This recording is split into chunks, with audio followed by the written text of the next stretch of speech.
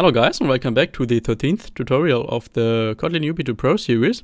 In the last video I talked about while loops, so we created an array here with strings in it, and we defined a counter variable I here to print every single item of that array. So I starts at 0, so we first print the item at index 0, then we increase I by 1, and in the next round of the loop we will print guys, and in the last round we will print what's up.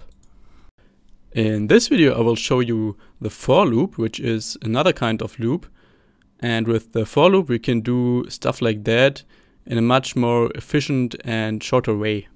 So let's start again by deleting all of that code from the previous video. So in for loops we need to have a collection basically of elements. So for example an array where we have several elements in it, and then we define a variable that starts at the first element and goes through the whole collection until it is at the last element. And in every iteration, in every round of the loop, we can access the current element. So let's start by creating an array here, my array again. And I set that to array of and just put 1, 2, 3 in it. So now we actually want to create the for loop by typing the keyword for followed by parentheses here. And in every for loop we start by creating a variable that will contain the current element. So in our example here, it will contain the 1 in the first iteration, it will contain the 2 in the second iteration, and the 3 in the last iteration. So I call the variable I again, because that is the naming convention for a counter variable. And after that we write in, so for I in my array, and followed by curly brackets here. And inside of that we can simply print I now. So what this does is it will go through the whole array, my array, so through all of the numbers, and in the first round I will be 1, in the second round it will be 2, and in the third round it will be 3. So in the first round it will print I, which is 1, in the second round it will be 2, and in the third round it will be 3. So let's run this right now. And as you can see, it works. But we can actually use a much simpler way to accomplish exactly that. So I will remove that array, we don't need it anymore. So we don't have to define an on array here to do that. So instead of the array here, I will create what is called a range.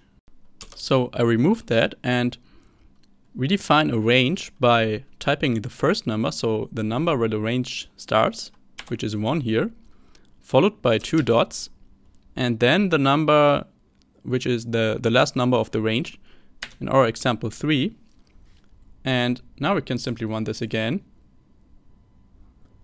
And as you can see, it works like it did before with the array. So it will just go through all of the numbers from 1 to 3 and print each number. So we can put any number here. We could also write 10 here and 5 there and run the program, and it will print all the numbers from 5 to 10 here. So that is a really simple way to iterate over a range of numbers. And we can do much more awesome stuff with ranges. So let's remove that range, and let's say we want to go from 10 to 5 actually. So we want to decrease I by 1 in every iteration. We can do that by typing 10 and then down to 5. So I starts at 10 now and goes down to 5. So if you run it, you see, now it's actually in reverse order. So we count from 10 down to 5 here. And actually you can also modify by which step I will increase or decrease in every iteration. We can do that by typing step, for example 2 after that. So if we run this, you see now it prints 10, and then it decreases by 2 because we wrote step 2, and after that it decreases by 2 again, and it won't print the 5 here because the next step would be from 6 to 4, and 4 is not in the range anymore. So it will only print those 3 numbers here. Another cool thing we can do with for loops and ranges is we can, for example, print the whole alphabet. So I remove that whole range here and simply write in single apostrophes here A, then the double dot, and then Z. So I will now go through the letter A through all of the letters between A and Z. So let's run this. And as you can see, it prints the whole alphabet here, which is really cool. So finally, I want to show you a little practical example of for loops. So I remove that loop and create an array again, my array of, and put some random numbers in there. So you can put any numbers in there, it doesn't matter. Okay. And now I want to create a loop that goes through the whole array and actually returns or saves in a variable the maximum number of that array. So in our case, the value of 10 would be in our variable max here. And I initialize max by setting it to my array at the index of 0. So it will just be 4 here because the 4 is at index 0. But of course that's not the maximum value of the array. So to actually do that, we create a for loop here and go through the whole array again. So for I in my array, actually you don't have to call this I, you can also call it item or whatever. So just to show you, I call it item now. And so we go through the whole array now, and for every item, for the 4, for the 5, for the 8, and so on, we want to check if that item is larger than the value saved in max. So if it is, then we found the new maximum. So we create an if statement here and check if item is larger than max. So in that case, we found the new maximum, which is item. So we can set the value of max to the just found item, and that's basically it. So if we print max after that and run the program, as you can see, it prints 10 here. So when we take a look at the array, 10 is also the maximum value of the array, so our loop works just fine. So this loop will go through the whole array and check for each item if it is larger than the maximum. So maximum starts at 4 because we set it to my array at index 0, which is 4. So the item will also be 4 in the beginning, so it will compare if 4 is larger than 4, which it isn't. Then it will continue and set item to 5, which is the next element. It will compare if 5 is larger than max, and max is currently 4, so 5 is larger than 4, so we set the new maximum to item. So the new maximum is 5 here. And we just go on like that and compare for every value if it is bigger than the just saved maximum value.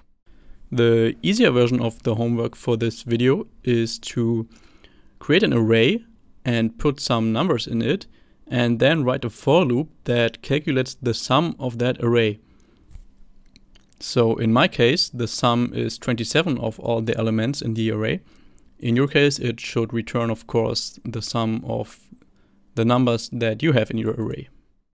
The harder version of the homework is to let the user enter 5 numbers and then calculate the average value of those 5 numbers. So, for example, I type 2, 4, 7, 10, and 1, and then it tells me the average value is 4.8. Also keep in mind, because you have to accept user input here, that you have to check if that input is not equal to null before you mess around with it, otherwise it won't work. Finally, I want to explain the solution of the easier homework of the last video. So the task was to let the user enter a number and then count from that number down to 0 using a while loop. So In that line we save the user input in the variable x, and then simply print a line that we now want to count down from x to 0. You actually don't need that print line statement, it's just for notifying the user. And then use a while loop. We make sure that this is only executed if x is not equal to null, because the readline function can return null if something goes wrong. And we execute that while loop as long as x is larger or equal than 0. And then we simply print x and decrease x by 1. So in the harder version of the homework of the last video, you should let the user enter two values, x and y here, and calculate x to the power of y. So for that I created an additional variable result and set that initially to 1. And I also created a counter variable I and set it to 0. In the while loop, we first have to check if x and y are not equal to null, otherwise we don't want to execute that while loop. And then we check if I is less than y, so we want to execute that while loop exactly y times.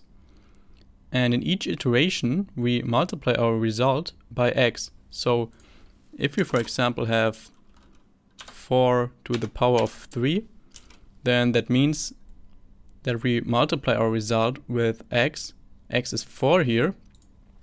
So result is initially 1. So we multiply result by 4. Then in the next iteration, we multiply it by 4 again. And finally, in the next iteration, we multiply it by 4 again. And by doing that, we multiplied the 4 3 times with its own. So that's exactly what we have to do here. And after that, we can simply print that x to the power of y is whatever is in the variable result. So that's it for this video. I hope you like it. If you found a solution for this video's homework, then don't mind posting it in the comments, and I can comment on that solution if that is correct and if you can improve something on that. And yeah, have a good day. See you in the next video. Bye bye.